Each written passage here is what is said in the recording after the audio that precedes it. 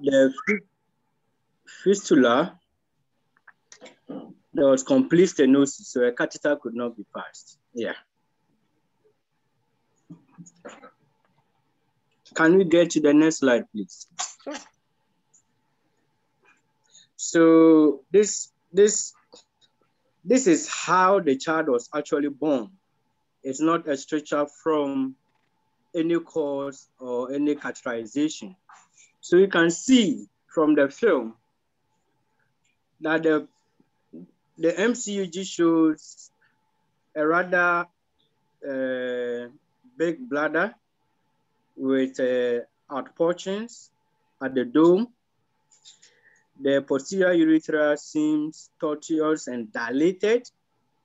It ends around somewhere in the proximal bulbar urethra.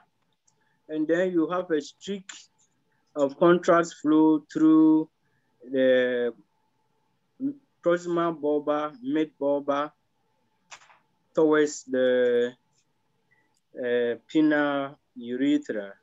But that was a very tiny streak. And then beyond that tiny streak, you see that it's blown up. It's blown up. And then you can see a flux of contrast around where they created the ureterostomy. So that was an artificial fistula. The patient wasn't born with it. Let's go to the next slide, please. I just have a quick question. Was this, so this study was this done through the suprapubic tube right here? Yes. Is that what we're, okay. That's right. That's right, because that child could not even be catheterized in the first place from the meatus. So Dr. Adai, I just had a couple questions about this. We can go back one slide if you don't mind. That's right. Perfect. So this is really interesting because when we think of causes of congenital urethral strictures, there's only a few. So urethral atresia is the first thing that comes to mind with a long segment like this, but this child would not have lived and made it to the age of 4. So I don't think that that's what's going on. And then the next thing that we think of is this posterior urethral valves that we're missing. And the prostatic urethra is very, very tortuous as a result. So I wonder, did anybody have the chance to scope this child? You haven't scoped the child yet. The pediatric. Yeah. Okay.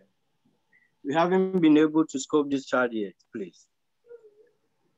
Yeah, so this would be a great candidate for cystoscopy since there's a very sharp transition point. So this is what you'll see on an antegrade study, right? When the child is voiding, you'll have that dilated posterior urethra and then it'll taper off and the entire rest of the urethra will have a very fine or thin stream of urine with children with posterior urethral valves. So it could look like a stricture even though it's not. Okay, okay. Danielle, did you have any other thoughts? No, I mean, I think that's, you know, considering that you made a great point there, you know, considering this child's age at presentation of 4, I agree. If this was urethral atresia, you know, congenitally, these children, you know, they do not make it beyond, they just don't make it beyond infancy. So, you know, the fact that this child is 4 years old, is that correct? That's right. Okay. And I guess the question would be is how did the parents report his voiding prior to this? Were they able to see urine coming out of the urethra? How did he void?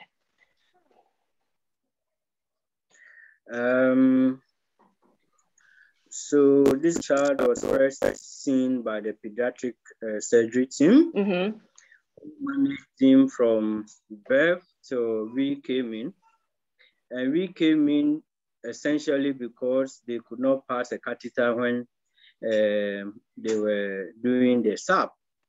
I suspect this child may have had rectal urethral fistula, a possibility. Again, I also suspect that this child may have had a suprapubic catheter placed in right from birth. It's very possible. I'm wondering why I should have even brought the pediatric surgeon who saw this patient at first onto the platform for this very discussion, but he's traveled at the moment and could not join us. I really don't have much information concerning the period prior to the 4 years when I saw him. I saw him. Yeah. Unfortunately, yeah. Okay. I may have to get further information from the pediatric team. Whilst the discussion is ongoing, I may want to try and put him on board so that he can help us clarify a few issues, if you don't mind. Sure. Sure. Great. Thank you very much. Thank you very much. I'll just give him a call and put him on for him to clarify a few issues for us here.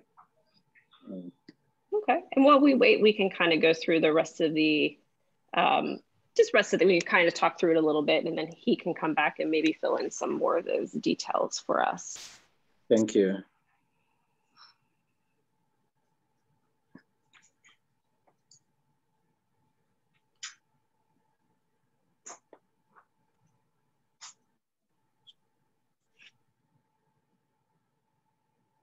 Well, Dr. I guess, well, Dr. Adai is calling his colleague. Was anyone else involved in this case that could maybe talk about this portion when urology was involved? Was anyone else involved with this?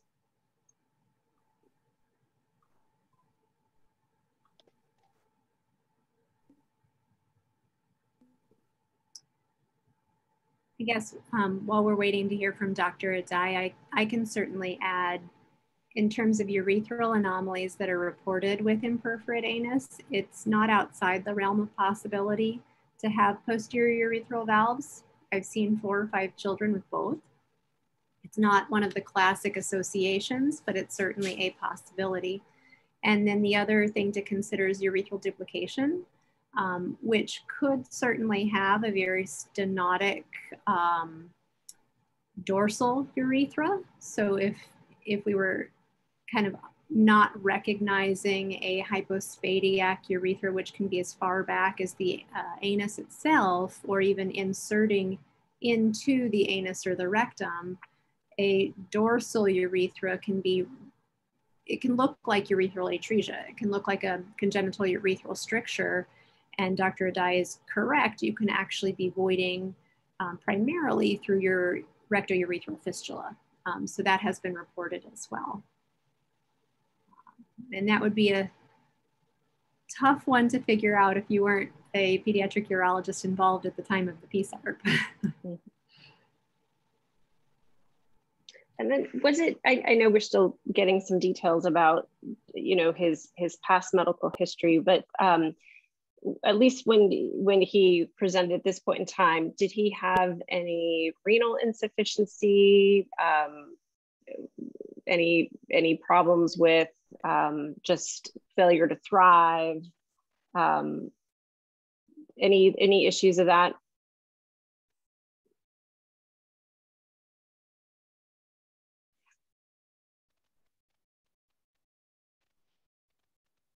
Okay, well, maybe while Dr. Adai calls his colleague, do we maybe want to go on to the next case? I believe, Patrick, are you able to present the next one? Is that someone that you were involved with? Yes. Okay. Let me just flip through the slides. Yes, it's one that I know. Okay, let's see. Okay.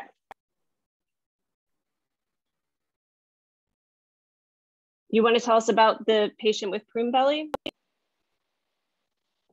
Yes. So, well, I don't know whether the picture I had was sent to you, but if I can be permitted to share my slide.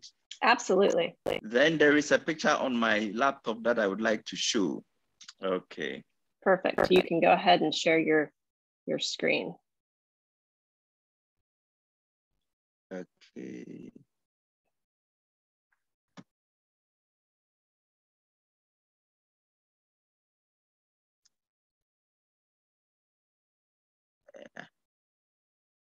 Please, can you see now? Is it sharing? Not yet. Try. No, there you not go. yet. Yep, I think we can see it now. Yes, Yep. we can see now. All right, all right. So this is I think now 9 months old baby boy, born with prune belly syndrome, and the mother came to see me in the consulting room at about maybe 7 months old, and this is the problem the boy has. He doesn't have very obvious lax abdomen. He has, of course, undescended testes, and they are both in the abdomen, picked up on ultrasound. The kidneys are quite okay. He doesn't have any serious problems with the bladder. But the main problem is with the external genitalia. When you look at it, it is just a bag of skin. And on the dorsal aspect, you can feel something that is like a corporal cavernosum, but quite hypoplastic. Otherwise, it is just this bag. And when he wants to pee, you find that the bag will balloon and urine will come out from a very small opening at the tip of the phallus or of this penis. Something that should be like the meatus is quite a small opening, but at least he manages to void quite well. The skin of the external genitalia will also balloon, and there is even a small opening where there is a leak of urine on the ventral side, apart from one which is at the tip, which I suspect should have. So it's, and I thought that this was a megalourethra, and probably because they want something to be done to fix this external genitalia. But reading around, I cannot really find anything meaningful that can be done. And so I thought that I should seek opinion from other people to see if there is any help at all for this little baby. So Otherwise, I'm sorry, Janelle, go ahead. No, go ahead, please. All right. I was saying, and you were saying, so and this child does not have sort of the typical prune belly appearance in the abdomen?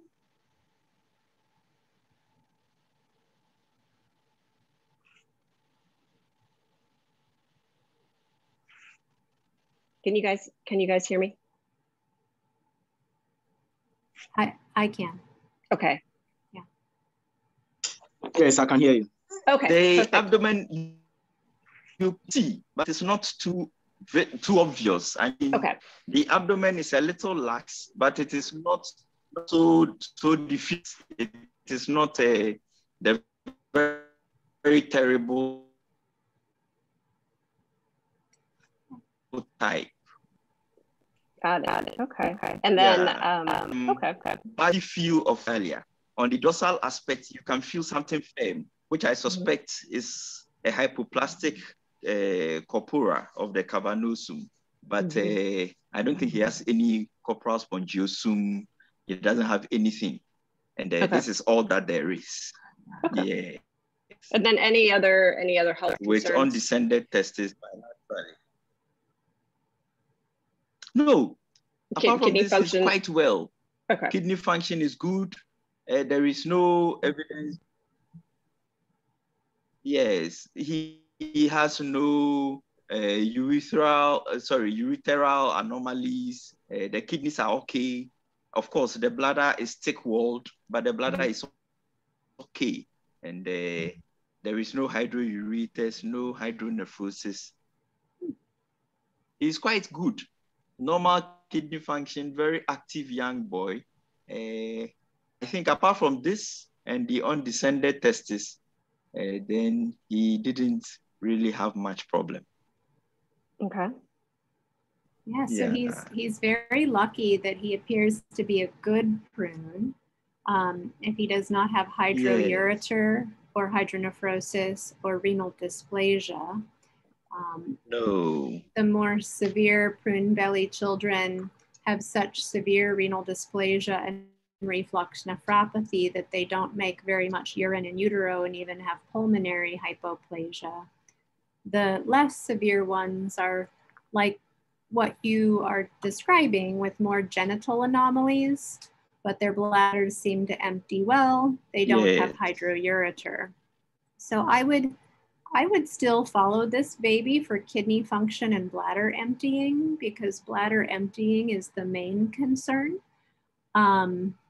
with prune belly syndrome. We know that the mesenchyme doesn't develop normally for the abdominal wall, and typically also for the bladder. Now, if this is really just a genital anomaly, it's challenging because you have to set parental expectations that his penis may or may not work as well as the average boy, but usually doesn't work as well. So corpus spongiosum is absent whenever you have a megalourethra. That is correct. And then corpus cavernosum, that is variable. It sounds like you feel some, so he would fit into the category of scaphoid megalourethra instead of fusiform, which has no corpora cavernosa. So can you guys see this? Can you guys see I put up the scaphoid megalourethra slide. Can you see that? No. No? Okay, hold on. Wait. Let me pull that up. I didn't.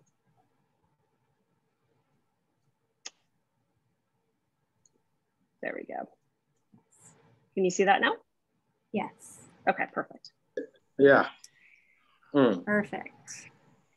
So, so your child would have more like a urethral diverticulum, it seems. The urethra is very overdeveloped because there's no corpus spongiosum around it, but on picture B, you can kind of see the corpora cavernosa, that narrow strip of it. Now, you wouldn't see any of that if you did a retrograde urethrogram or cystoscopy in fusiform. So you wouldn't see that kind of good glands with the corporal body backing that diverticulum. So, I mean, classically, how we manage them, we don't usually reconstruct the urethra. We do typically do a circumcision, and that's to reduce the risk of UTIs from urine stasis. Some people will do a vertical reduction urethroplasty if this becomes an issue with dribbling after potty training or recurrent UTIs, but you're never going to make this penis look totally normal. Danielle, do you want to add anything?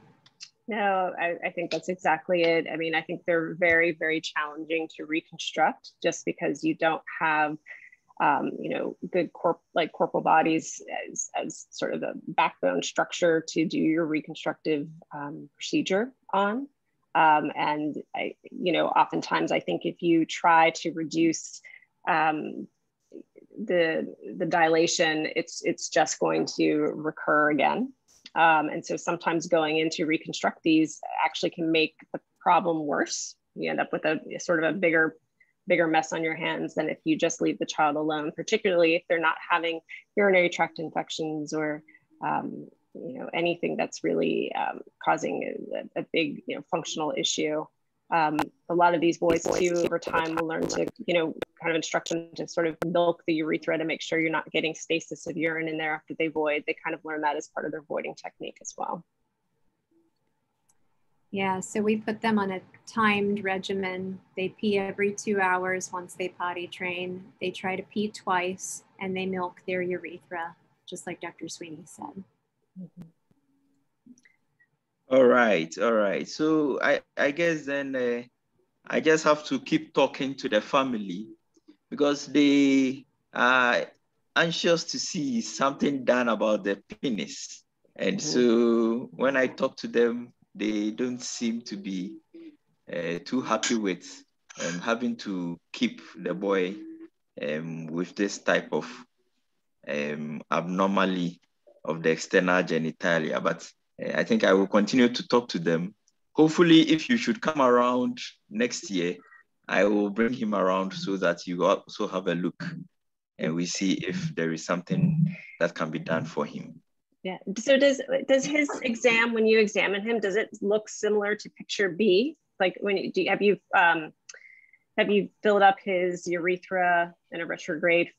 Sort of like with A? Picture B is, I think his looks worse compared to picture B. Because if you look at picture B, you can see even the glands, you can see some parts of the shaft too. Mm-hmm. Does he have a normal appearing glands? His or no? is not so. Mm-hmm. It is just a bag of skin. It is just a bag of skin which transmits urine. Just that. Okay. There is nothing firm to feel and nothing to see like you can see here as glands.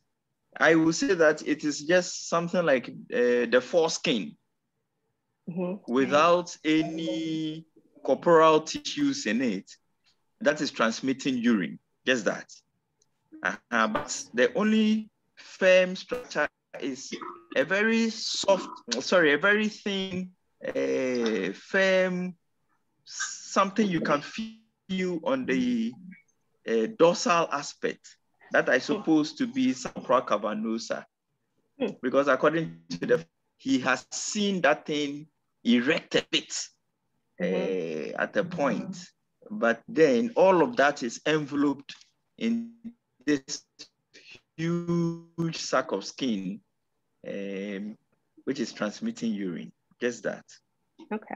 And are you able to pull back the foreskin at all? Like, are you able to visualize a meatus? You cannot.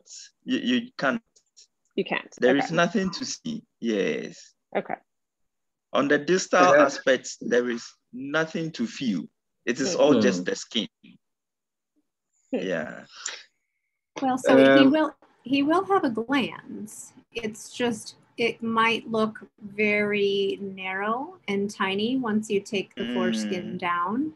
There will be one. So kiddos with prune belly can be circumcised, but many times, and I have a child that I'm following with the same, they have this really skinny, narrow, almost pencil tip glands, which is consistent with the fact they did not have formation of the corpus spongiosum, right? That's why they get such saccular dilation of the urethra. It's not bound by the corpus spongiosum, so it turns into a diverticulum. So anytime you reduce that, if they have no backing, so it'll just recur, as Danielle said.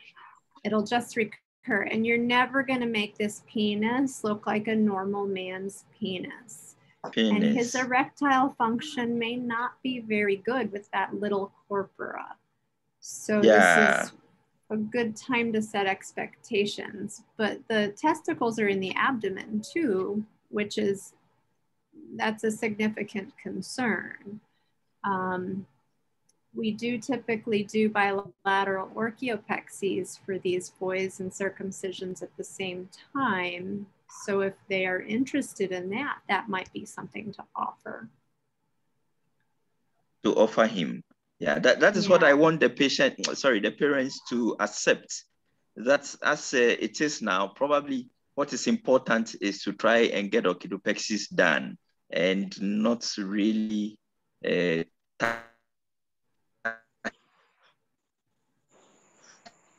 Sure. Now, the approach to circumcision in these is pretty easy. You kind of just do a dorsal slit and then put clamps around the side. But they are more interested in and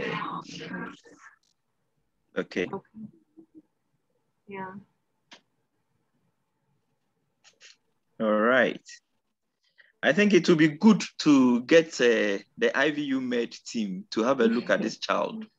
So Absolutely. Probably we will try to do that. I will arrange for that to be done if hopefully you are able to visit next year. Yes, for sure. Okay. Absolutely. All right. Yeah. Okay. And then I guess Dr. Ayen is back. Okay. You want to go back to that first patient? We can finish with this very one, the prone belly syndrome, and then we can go back to the first one. Okay. Dr. Ayen, I think we are done with it. I don't know unless Dr. Fox wants to do something more. I thought I saw Dr. Fox on him. I thought Dr. Fox had some literature on the prone belly syndrome. Okay. Yeah. Here, I can pull up the slides for her. There we go. Sure, yeah, we can review that. So the two types of megalourethra are scaphoid and fusiform. So the scaphoid is the one where you can feel that corpus cavernosum. The fusiform, it does not have any. And that has implications with respect to erectile function down the road. So many times with the scaphoid, parents will report some erections, but with fusiform, they typically don't. And those boys go on to need penile prostheses in order to be sexually active. But you can't really tell the difference between the two by looking at the degree of urethral dilation or the glands itself. I'll take next slide. So we went over scaphoid. Now this is just going over reduction urethroplasty. So there are some where it's done vertically. And again, the concern is that it's basically like reducing a urethral diverticulum, but unless you have some sort of muscular overlay you can put there, it will recur. Next slide. And then with the fusiform, 100% of these babies, they have associated syndromes. They have multiple anomalies, and they are often associated with pulmonary dysplasia and the more severe presentations, which is why we probably don't see them as much as we see scaphoid megalourethra. Next slide. So when you're approaching a prune belly child, I think you've already gone over all the things that you were looking for and worried about, but prune belly itself has absent abdominal wall musculature, yet you can absolutely have a spectrum of this. So some children just look like they have a really big chubby belly. It's really more prominent when their bladder is drained. So if you put a bladder catheter in, you might start to see those wrinkles. Whereas if you don't have a bladder catheter in and their bladder is large and full, their bladder can distend the abdomen and they can just look like they have a full belly. And then megalourethra typically goes along with prune belly, but again, some of them are mild, some are more severe. They always have undescended testicles, and they're usually inside the abdomen. They usually have significant infertility, and that would go along with having bilateral undescended testes. But there's probably even more than that in terms of a mesenchymal or a mesodermal defect during development of the testis. Now, erectile dysfunction is pretty common, but it's 100% with fusiform megalourethra. Most will have some degree of megacystis and megaureter. And vesicoureteral reflux. It's pretty uncommon to have concurrent UPJ obstructions or UVJ obstructions, but if you saw absolutely massive hydroureter, you would certainly want to rule that out. You would want to do a VCUG. It's always a little bit hard in these kids to not intervene when you see big, huge ureters and a big, huge bladder, but because they don't efficiently empty, we really try to avoid putting them on catheterization or catheterizing them repeatedly, because we will colonize their bladder. And that's part of the challenge in these kids, is making sure they're emptying well enough to not impact their kidney function. So once they're potty trained, we will have them void twice, void often, milk the penis. It's a pretty rare kid that we're going to recommend a vesicostomy or an appendicovesicostomy for. Those are usually the ones that are getting febrile UTIs. And then ureteral reimplantation is sometimes needed. Next. So I think we went over the bladder considerations, but when to intervene. So if they're emptying well and it's a 7-month-old baby that's doing great, like your baby without hydronephrosis, we're not going to do anything to their bladder. But if they're getting febrile UTIs, that's typically when you'll do the ureteral reimplantation. So obviously usually after a year of age, but these are pretty big bladders. And then if their kidney function is worsening and their emptying is worsening, you may have to think about vesicostomy or an appendicovesicostomy. Next slide. So there's lots of stuff in the literature about prune belly syndrome. So there's the Montfort abdominoplasty, where you take an almond-shaped wedge out of the abdominal wall and then reduce it. A reduction cystoplasty is the same kind of concept. You just lop the top off the bladder and close it. It's the same principle with the urethra in terms of reducing it. But again, the problem is the muscular backing. So if you don't have muscular backing and you take a viscous structure, that viscous structure will simply re-stretch. And that's what happens after abdominoplasty and reduction cystoplasty and urethroplasty. But the things that we do need to do for them that are consensus are orchiopexy. And then if they are having a decline in kidney function or febrile UTIs, ureteral reimplantation, and possibly diversion. So those are the consensus items. Danielle, anything to add? No, I think that's a pretty thorough overview. Now, what was your plan for taking care of the orchidopexy?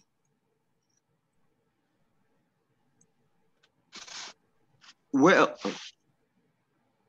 yes. So, fortunately, the ultrasound scans he did said there were very small testes in the abdomen. Mm-hmm. Smaller than the usual size. I've forgotten exactly what was quoted, but I think they said 0. They were less than 1 ml volume each, but that was on ultrasound. And so I would have preferred if we could do laparoscopy to see if we would visualize these testes before we do the orchidopexy. But in the absence of laparoscopy, I asked the parents if they wouldn't mind that we do an exploration of the abdomen to see if we would find the testes and then get orchidopexy done. I saw them when the child was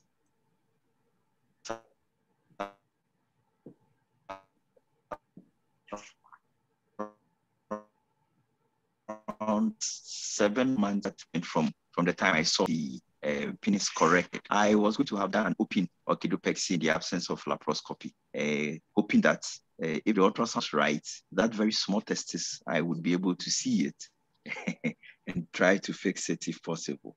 Mm-hmm.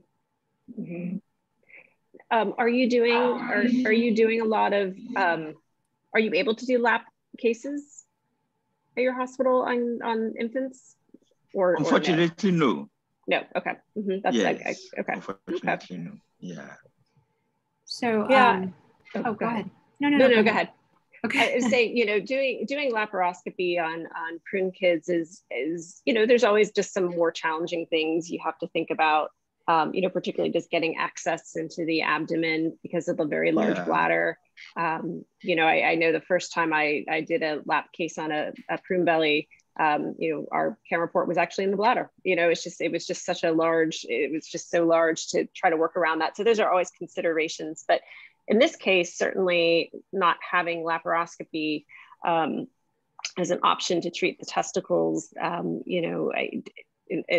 abdominal exploration is really warranted. I think that's an important thing to get the testes out of the abdomen, for cancer reasons, testicular cancer development later on. I think it has to be addressed. Yeah. So how I've done these when I don't have access to lap, I make a fan and steel incision. Okay. And for a prune belly kiddo, I would put a bladder catheter in the urethra. Now, they can be very challenging to catheterize because of how dilated and saccular that urethra is. But usually you have a fairly large bladder such that even if you percutaneously drained it, right? So if you're going in through a fan and steel incision, you'll probably hit the bladder first. You could aspirate that and drain it completely if you can't get a bladder catheter in to get it out of your way.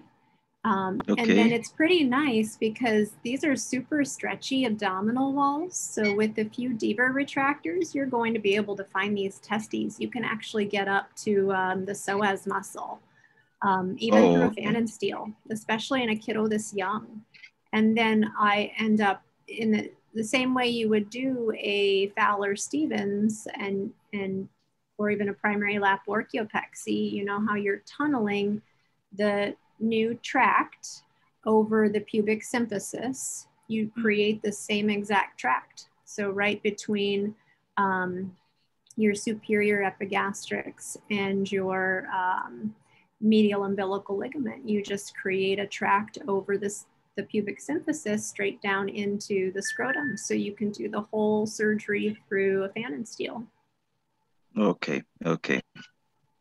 Yeah, in fact, when I was planning for that surgery, I was thinking that I was going to use a lower midline incision because I was thinking that this bladder was going to be a difficult one to manage. So, but considering that I thought catheterizing this child was virtually impossible, so I couldn't collapse the bladder and get it out of my way. So I said, no, if I was going to, then a lower midline is probably, but I don't know, maybe I can look at this one too. My concern was how to get the bladder to collapse and out of the way so that I can work freely. But you are just saying that even with the fan and steel, I can aspirate. I didn't think about it that way. Yeah, it's right there. It's right in your way, so you can just aspirate it. Mm-hmm. That's true. Yeah. And then many of these are quite high. And so you would end up having to do a one-stage Fowler-Stevens. I wouldn't want to go back and do 2 stages through a fan and steel. It wouldn't be ideal. Okay. All right. So I think I will talk to the family again. And yes. Can I ask a question? Oh, sure. Yes, please. Mm-hmm. So, what is your experience with doing vesicoscopy for these prune belly kids, especially those that have incomplete emptying, significant residual urine at birth? And have you used vesicostomy before? And if you use vesicostomy, when would you want to close it up? I think it's hard to do vesicostomies in these patients because they tend to prolapse, because you just don't get, you just don't have that abdominal wall that you're able to support your vesicostomy through. So that's a big challenge. And because the bladders are so floppy as well, they don't tend, even with a vesicostomy, they still sometimes still drainage issues related to that. It's difficult. I don't know if you have anything to add to that, Janelle. It's just, it's hard. Yeah, it's not ever a perfect solution. So I think the moral of the story with prune belly syndrome is because the muscle is abnormal and you can never make it normal, you're never going to make this kid void normally. The best thing to do is to observe them until they have problems that force your hand to do something surgical. So, we really try to avoid doing a vesicostomy or an APV unless we absolutely have to. So if a child's getting febrile UTIs and they're bumping off their kidneys, and they're not voiding enough, so they're voiding very small amounts, but they're retaining most of it, then you may have to do something. But a vesicostomy would be what you would choose in the diaper age kid or the very young child until they're old enough to catheterize. And they often have trouble catheterizing their urethra because of that saccular dilation. So that's when appendicovesicostomies might be needed. I can count on one hand the number of prune belly kids I've seen with any of those reconstructions. Most of them, we really prefer to let them pee on their own and accept that they're not going to empty perfectly. Yeah, I think that, as you said, if there is no urethral obstruction and the child can void somewhat, then if he's not getting febrile UTIs, it is just good to just watch them so long as they can void something out. Because I think that as they grow, they even void better. And rather than go ahead and do a vesicostomy, you watch them, unless probably there is a urethral obstruction and they can't void anything at all, or maybe there is a febrile UTI, or he's having some other serious complications. I think it's always best to watch them. And many of them do get UTIs, but many are not compliant with peeing very frequently because their bladder is so large that they wait all day long to go. And so you really have to take a thoughtful history to make sure that they're voiding often, even if they do not have to, and they're trying to pee twice. Because if left to their own devices, they won't ever feel like they have to urinate.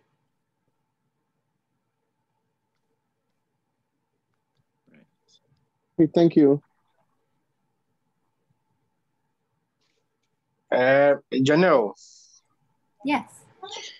Danielle, if you can share with us your experience, if you have seen any of such children grow up into adulthood, what are some of the problems apart from the sexual dysfunction? Do they really grow into adulthood? Is it compatible with the normal life to a very adult age? And when they grow into adulthood, what are the issues that bother them the most, apart from the sexual function? Thank you. Danielle, do you want to? Sure. I mean, I've had a few patients of mine that probably followed them into their early to mid 20s, and then they sometimes then kind of get lost to follow up, or we transition them over to adult urology. But no, there are, prune belly exists on a spectrum, and so certainly I think some who have more of the milder presentations of it certainly live into adulthood and can lead fairly normal lives. I think, urinary tract infections and issues with bladder emptying are lifelong. Those are not things that necessarily, significantly improve as they get older. And so I think those are sort of the chronic issues that we continue to deal with, is making sure that they are emptying, the point of time voiding, like Janelle talked about, making sure that they're going on regular intervals. I think those are always things that we battle a little bit. And then, the sexual dysfunction part is always an issue. It certainly is into adulthood. We usually would, as a pediatric urologist, we would typically refer them over, if it was a pressing issue and they really wanted to explore other options, we would refer them over to some of our sexual medicine colleagues. But, a lot of them definitely had issues with, erectile dysfunction, so it could be challenging, but at the same token, a lot of them were leading very, productive lives as young adults. Thank you. And I've seen a very rare female prune belly. It is possible. I think it's about 1 in 3 to 500,000. It's very, very, very rare. So I've seen one, and she did not have any reproductive tract issues and lived a pretty normal life. All of the boys that I've seen have had infertility. I've never seen a prune belly man have his own children. And I don't know how much of that is the fertility component versus the sexual, the erectile component. So that's a little bit tough for us to tease out as pediatric urologists, but I think most of these men do have infertility long-term. Okay, so Dr. Anima Kumbwatin has joined us, has even asked a question. He's a pediatric urologist at Confanochi Teaching Hospital, and they first managed the first case, and he's here to help us with a bit of the history, and so that we can have a fruitful discussion on the first case. Thank you. Thank you. Yeah, so this kid had he had an erectile malformation at birth, and then when we were constructing the colostomy, we realized that we couldn't pass the catheter. So we created a vesicostomy for him. And later on, we wanted to find out what was really happening. And that's when we did the contrast study for. And when we created the contrast study, we saw that there was a little bit dilatation of posterior urethra. And there's nothing seemed to be passing through the anterior urethra. Some thin stream was coming through that. And it was not easy to open it out. So we wanted to create a fistulous tract between at the perineum to be able to help him drain. Initially, we thought it counts a little more to the anterior urethra, so we were following that up to open, but we didn't get much urine coming through that. And therefore, we wanted to go to the perineum. But I think we didn't end up doing that. We stopped and kept the vesicostomy that was created at birth. And then we contacted Dr. Ahin, who's very good with the contraction of the urethra to see the way forward. But it's a kid that had an erectile malformation with a kind of urethra atresia of the anterior urethra with some dilatation of the posterior urethra. And it wasn't the constricted section was not because of the pull-through for erectile malformation, but it was an attractive thing at birth. We had these bulbous penis that didn't have anything like an erectile tissue. It's as if it's only the sponge tissue that you can feel in there. And it was huge and big. I was trying to get one of my fellows to send me image, but he's not around. He has some few images of it in the beginning when it started filming that he could have shared. But we thought that posterior dilatation could be opened out so that the kid, we can, the vesicostomy can be avoided or can be closed or can be stopped so that the kid can gain from there and we take our time for the child to grow.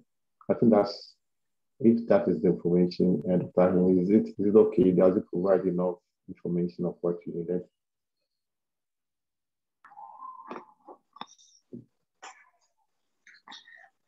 Danielle.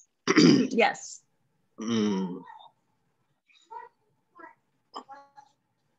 I think there are some of the questions you asked me, I couldn't provide you answers. Yes. Are the answers enough for you?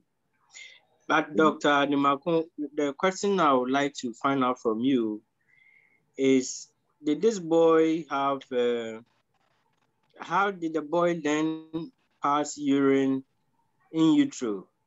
And how was the boy able to survive to birth if this is what he had? Was there any communication between the posterior urethra and the rectum, which may have allowed him to be passing urine little by little per the feces? So it's possible because the kid had another type of formation. I've forgotten the exact type, but it's most likely going to be the rectal urethra kind of type. And I'm very sure there might be connecting there. But if you look at the image, the MCUG, you see that there's a thin stream of urine that seems to be able to pass through that anterior urethra. But it wasn't enough for the kid to completely empty. I think we saw, when we tried to go, we saw that there was a... Hello, can you hear me? Mm-hmm. Yes, actually, if I may come in at this point, at the time of the reconstruction, I saw that he had no meatus. Actually, from the point where the contrast gets to the very tip of the penis, you should count about 0.5 centimeters of blind ending tissue. There was no urethra towards the very tip of the penis. And so in the second film, you realize that I used buccal mucosa, tunnel buccal mucosa through that dead tissue to come to the tip and did the meatoplasty for him. And so I would be very surprised if the urine at all, even in utero, he was able to pee through the meatus. I'll be very surprised. Yes, that's what I'm saying, that I wish that I could have gotten them to, but they are all not available to get the image for the anorectal malformation. But it's most likely that... Yeah, I don't know if... Okay, Davo. Okay, Dr. Davo is Yeah, okay, so good evening to everyone. Good evening. Yeah, yes, good evening. So I think he had ARM with the rectal bladder neck fistula. Yeah, Danielle, can you skip forward to the next cystogram that was done after his urethral reconstruction? Because that nicely demonstrates where the high imperforate anus had its rectourethral fistula. So that little outpouching off of the prostatic urethra is the remnant of the rectourethral fistula, which also suggests a very high imperforate anus since the insertion's above the pelvic floor. Yeah, so intra-op, we found it was a ARM with a rectal bladder neck fistula. And then with the question Dr. He was asking about how the child was voiding, I think at birth, what we noticed was that, in fact, initially we thought the child had a macrophallus, that the penis was big. But when you palpate, it was just very flabby, was very soft and flabby. You couldn't palpate any penile tissue in there. So our initial suspicion was that the child had a urethral diverticulum or something. So that was, because it was quite, all that you could see was a very big looking phallus, but when you palpate, you couldn't feel any penile tissue, but just what seemed to be the foreskin at the time. We thought it was urethral diverticulum. So what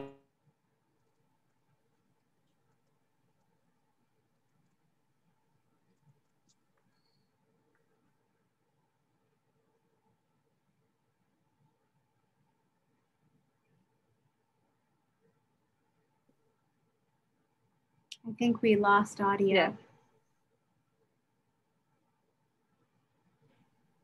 Yes, I think we lost audio, but I think that information about it being a bladder neck fistula is a bit helpful, but still not conclusive about how the case survived intrauterine. But I'm very sure there was an easy drainage through the because the connection between the bladder and the rectum in those kind of cases is very wide and it can allow a lot of drainage. So maybe the back pressure could have been passing through that. But this is what we did have in the, we don't think that thing that looked like the roof is actually the roof, but I mean, the reconstruction that was done, and maybe a little bit of it was the proximal part of the dilated portion could not be seen at the time of surgery. We don't have intra-op imaging, so sometimes we're limited about the place that you can see, because imaging intra-op would have helped us to identify the end of whatever is left. But if it was a bladder neck fistula, as it's saying, then we are expecting it to be a bit more proximal, the connection to be a bit more proximal than that. But I don't know whether you have any experience with anything like that. You try to use that coexisting with these. I'm looking forward to Dr. Dabo rejoining at some point. But I don't know whether the information is provided is enough. Thank you. Thank you. Do you want me to go to, this is one of the intraoperative pictures? That's right. Okay. So the child looks like he has a pretty normal phallus. Where was the original stenotic urethra inserting? Where did it open?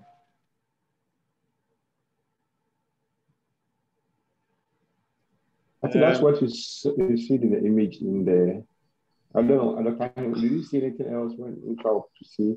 The phallus, when you look at the phallus, it looks like it's a normal looking phallus, but it is just not hanging on anything. It just hangs around like a bag.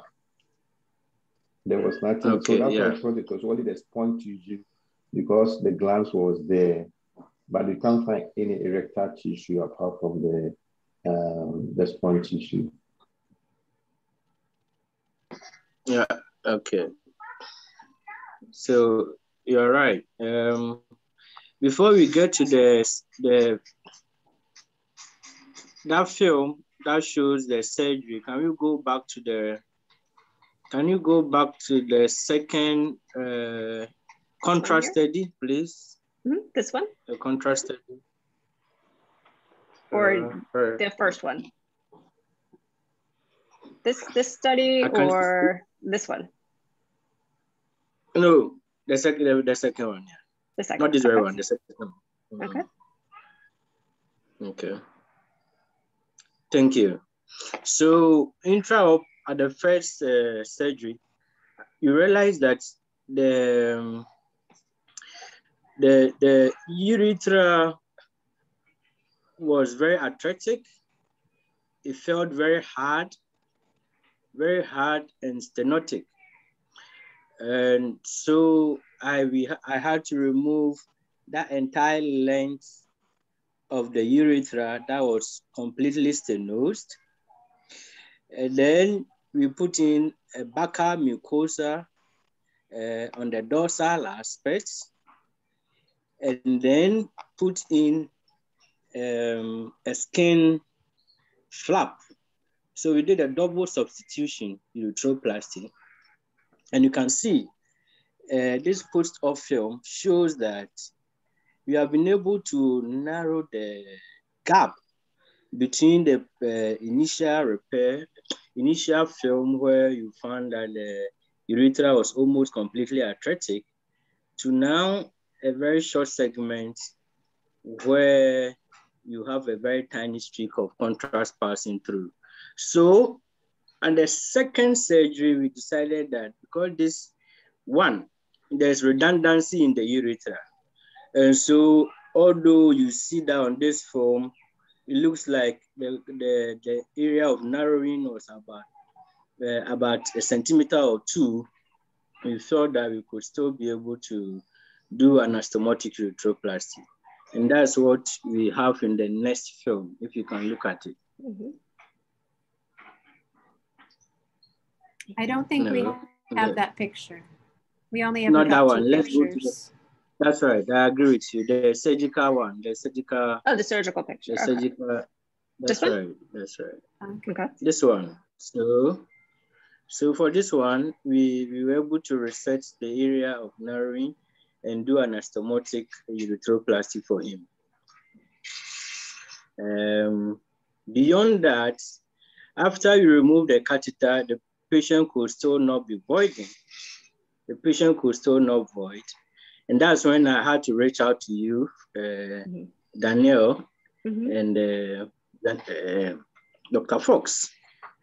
That's the point at which we had to reach out to you to find out whether we had any experience with such a case as to how we can manage the posterior urethra. Because our thinking now is that because of the tortuosity and the very dilated nature of the posterior urethra, that's why he's still not voiding and not necessarily from anastomotic site stenosis. Thank you. And have you imaged the urethra a third time after you did this procedure? Yes. By the time I was sending you these ones, we had not done the film, but we've done it. Unfortunately, when they brought it to us, as soon after you removed the catheter and you couldn't pee, we took another film, but they took it away in my absence. The resident allowed them to take it away because the woman was like, if they don't take the film back to the father, he may think that they had deceived him in taking money to do this contrast study when they really didn't do any contrast study. So I was really pissed off when I came and the resident had allowed her to take the film away without taking a picture of it. So I must say that I don't have that picture as of now, but what I saw, the anastomotic site was perfect. Yeah. Okay. So it was open. It wasn't strictured. Yes, it was open. Okay. Okay. So, I mean, I think that there's two important things that we have not yet ruled out that can happen with imperforate anus and also influence voiding. So the first and the most common would be a tethered cord. So that posterior urethra may be dilated because there's detrusor sphincter dyssynergy and the child cannot void normally because the spinal cord is tethered. That happens in about 25% of imperforate anus children, and it's far more common with a high imperforate anus. Well, we know this child has a high imperforate anus because the rectourethral fistula is above the urogenital diaphragm. So it's within the prosthetic urethra. The lower imperforate anuses will have rectobulbar or rectoperineal fistulae. And those are the ones with better prognosis for fecal and urinary continence. So I think it's a little challenging because how we look for a tethered cord is going to be to do an MRI of the spine. A CT won't tell you. So unfortunately, I don't know if we'll know that. Now, the other thing we haven't really ruled out that does happen at the level of the membranous urethra and can extend into the bulbar urethra is posterior urethral valves. This would be very rare in association with other distal urethral anomalies. but I have seen it in children with imperforate anus. So you would just want to make sure that the membranous urethra is normal and doesn't have valvular tissue.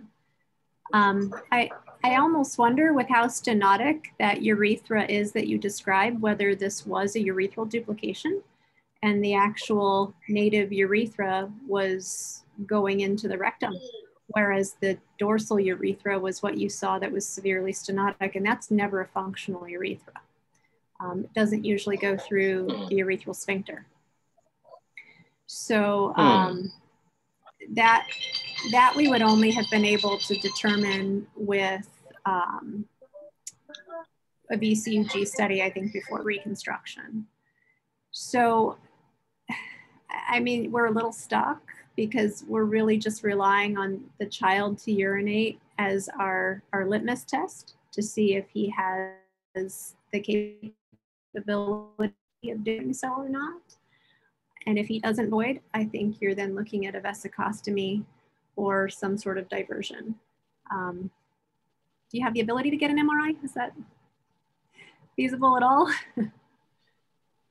Yes, we can do MRI. Very, very feasible. Okay, all right, well, that would be my next step. So I would do cystoscopy, and then I would also do an MRI of the spine. Danielle, what do you think? No, I mean, I think those are, you know, I think those are exactly right, right paths to take. I think at this point, it's a little, the picture is still not completely clear. And so I think you have to rule out some of those obvious, functional obstruction like posterior urethral valves or something more neurogenic, like a tethered cord. I think those are the other two things. So yeah, I think you would have to eliminate the possibility of those two before, before moving forward. Yeah, I think you're going to find a tethered cord in this child. That's going to be my prediction. And then you're pretty well limited to vesicostomy. Would you, at this age, is it recommend us doing a mitral follow-up? Or you think we should not in this age back? group. Yeah, not in this age group. I think it should be like 4 years now. Something like that. It's still very young. He's not going to be able to catheterize himself, and his parents will have a challenging time at the age of 4. Just having had 2 4-year-olds, I can't imagine pinning them down and starting intermittent catheterization at 4 as opposed to having started it when he was an infant. It's kind of a different animal. You know, if you start catheterizing a kid at the school ages versus getting used to it in the infancy years, it's a whole lot easier in the infancy years to start. So usually we would do a vesicostomy until they can catheterize their vesicostomy and show that they're cooperative with it. And then once you can demonstrate a child's cooperative with having their belly catheterized, then you can do the appendicovesicostomy. And that would be what age would you be doing that appendicovesicostomy? When he's mature enough. Also, the reason I'm asking this is that the reason I'm saying is that the stomachs in that environment is not well accepted, especially when they have to wear diapers for a long time. And from my own estimate, I'm thinking that by 5 years, if the kid is still in diapers, we might not even get them to come back, or they will come and not be happy with anything we do. Our people don't take stomachs easily, commonly. And see the frustration in this mother and wanting the kid to void from whatever we have seen and the results of the good reconstruction. We know that it cannot void through that. And definitely we cannot do a CIC through that because of the reconstructed nature of it. You're likely to not get it and compliance from the parents. So, or they being able to, we do have stomach nurses anyway who can help us. CIC might not come handy. Even CIC is such a difficult thing for us to accept. That's why I was thinking that we still have some kind of diversion normally the bladder, if it's possible for us to redo appendicovesicostomy earlier. Thank you. That was where I was coming from. The only problem with an appendicovesicostomy now is that if he doesn't use it, you've lost your last channel and it will stenose. So in my experience, in the child who is not yet ready to use it or to do CIC, it's more of a problem to just try it and see if they're ready than it is to do the vesicostomy, prove that they're ready to catheterize something, and then go in and do the APV. Thank you. Danielle, do you have anything to add to that? No, I totally agree. I think if you do it too early, it really can have some catastrophic implications down the road. You know, it's a tough surgery to recover from. And I think if the timing isn't right, you really, it can be quite difficult. You know, patients, if they're not compliant, you know, the chances of them wanting to go through the whole procedure again, if that's even a possibility, is low. And so I think you really, if you do it too soon, it really, the kids are kind of worse off for it. So you recommend that you go back and refashion the vesicostomy and make it a bit more trainable so that they can live with that for a while? Mm-hmm. Yeah, I mean, I would give this child a vesicostomy first, especially if you find a tethered cord, right? If he has a suprapubic tube right now, you can certainly leave that in and do his workup. But if you find a tethered cord, he's not going to void normally. Do your neurosurgeons do detethering procedures? Yeah, they can. They will be able to do that, yeah. So then you could always have him detethered and see if he is able to start voiding spontaneously. The suprapubic tube just gets exchanged every 6 weeks in the meantime. Dr. Sure. Sweeney, Mm-hmm. if you look at the contrast film Mm-hmm. for after the first surgery, You can put them together side by side. Mm-hmm. if are you not bothered by the redundancy of the posterior urethra? And if you are, if we were to go for it, what would be some of your tips and tricks for this one? Because when I went in there, I thought I had resected enough, only to come to repeat the film to see this very redundant posterior urethra. How do you really tackle this problem? Or it's not necessary to really go for the redundant areas? Well, I think you have to figure out why it's redundant first. So if the child has a tethered cord and this is neurogenic cause to why the posterior urethra is so dilated, you can't surgically fix that. That's not something that you can resect. If it's posterior urethral valves, that might be, it could be very kind of technically challenging. Do you guys have a small pediatric resectoscope or a pediatric scope? Yeah, we do. We do have the smallest pediatroscope. We have a size 6 French that we use for the neonate. Okay. But we're not thinking that this kid might have a valve because of the attractive nature of the whole thing. And looking at the redundancy of the posterior urethra and the fact that there are no contractile tissues and the penis is a bit bulbous, I'm not surprised that it's difficult for them to void because the penis is just hanging like a bag by the side of the PB bone. And, I mean, I know the parents have asked me before whether there's possibility of it standing, and I was blunt about not having anything there. It just hangs. That's all. So PUV is very, very low on our list in this case. We can still put a scope in and have a look. We have very, very small scopes. Yeah, I would say, if you want to just kind of, even not necessarily even looking at bowels, if you wanted to visualize it, I think it would be very hard to do cystoscopy on this child. I mean, you could, if the vesicrostomy is in place, you can approach it in a retrograde fashion. That's definitely hard to do with a rigid scope. Do you have flexible scopes available? No. We do have very rigid scopes. It's just all rigid. Yeah. So that kind of limits you a little bit if you're not able to get access to it. But again, I think, I agree with Janelle. I think the likelihood that this child has an, tethered cord is probably the number one thing on your list. And there's really, unfortunately, not a surgical fix to that. And so there's not anything you can do to make, if it's a tethered cord, there's not a surgical procedure that you can make the urethra less redundant and dilated.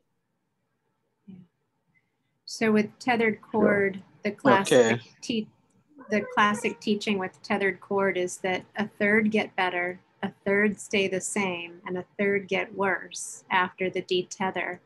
And that's with respect to their bladders.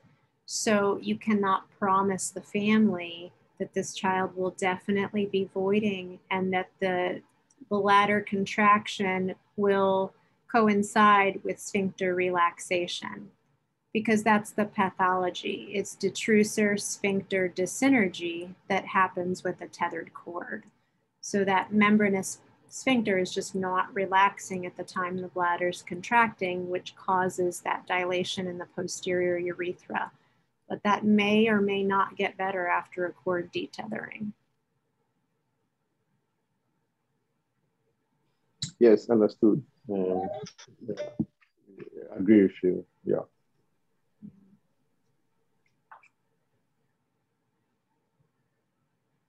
It's a tough case. It is, and both. So I think the next step really would be an MRI to assess the tethered cord issue, and then maybe get back with us. Maybe after you get that test done, you can let us know what the results are, and we can kind of then walk through, perhaps what the next step should be. I mean, obviously, if it's tethered, referral to your neurosurgery colleagues. But then from there, to sort of how do you manage this child who, it is going to be difficult. You're not going to be able to he's not going to be a child that can be catheterized. And so, what's the best way to manage that going forward? Now, when imperforate anus is recognized under 4 to 6 months of age, a child can still have an ultrasound of their spinal cord. So I guess in the really young ones that come to you early, you can get an ultrasound, which might save them needing an MRI. That's part of our workup, right? So part of the workup for any child with imperforate anus should be a kidney ultrasound, a VCUG, an ultrasound of the spine, and then whatever else our pediatric surgery colleagues recommend for the anus, which is typically the diverting colostomy with the antegrade colostogram. And then Bacterial and Botter are other concerns. So.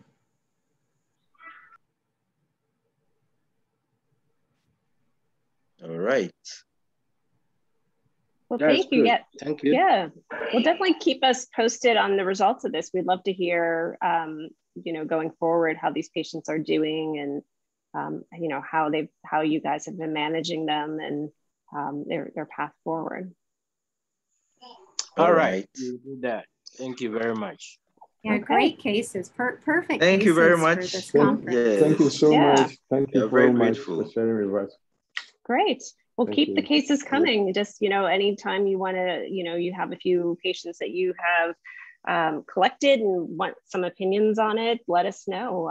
We're happy to put together a panel to walk through them and review them. Thank you so much. We will do that. Thank you. Okay, great. Very grateful. Yes. Okay. Thank you. Good evening. Yes, have a good night. Okay. Have a good night. Bye. Bye.